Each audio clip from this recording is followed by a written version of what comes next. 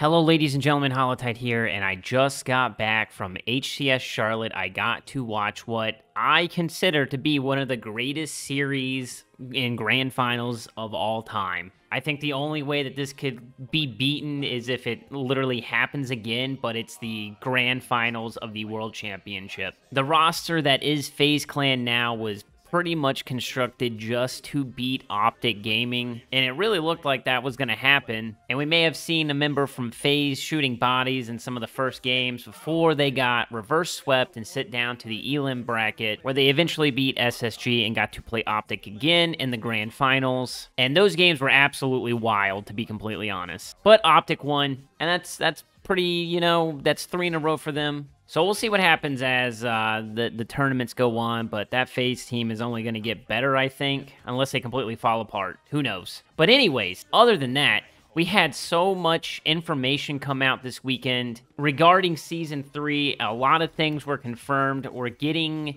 They under-promise and they're over-delivering again, 343 that is. We're getting at least one extra map, and that's Chasm. That wasn't announced before that. We got to see all the HCS skins, a lot of the SPI armor.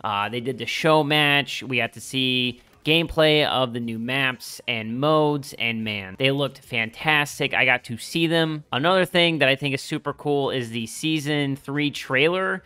Man, I don't know. I guess they're using Blur. I know Halo liked a tweet saying Blur cutscene, so I assume that's who made these, but let's talk about how much of a jump in quality these cutscenes are. The community has asked since like Halo Wars 2 to get Blur cutscenes again, and I cannot believe how good this looks. I was actually watching the Destiny 2 Lightfall cinematic stuff, and I was thinking, man, that looks good. I wish Halo looked like that. And look what happened. So you guys can thank me. I think the event was a success. There was a lot of eyes on there. Just looking at the YouTube channel for Halo, their Season 3 launch trailer has 268,000 views. That's pretty good compared to everything else on the page. Nothing's really gotten that close since, like, Forge, and that was 5 months ago. Looking at the HCS page on YouTube, their Year 2 partner Team Bundles video has almost 10,000 views, and that is, pretty much everything above every other video except for the one with the Grand Finals team comms. So that's sick. It looks like there's a little bit of interest in Halo. It really feels like there's a lot of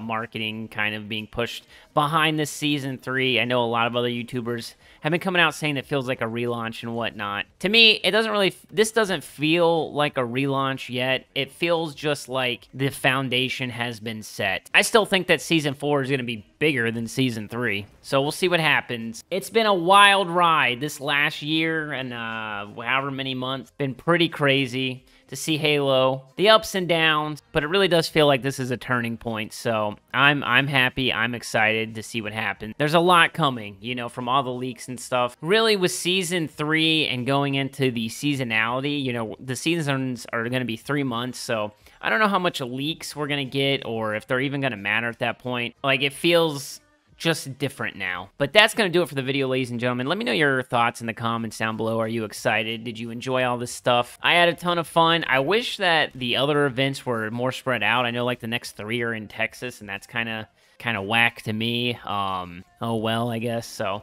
whenever there's an event close by, I try to go. But if you enjoyed the video, make sure you subscribe if you love Halo, and I will catch you in the next one. Peace!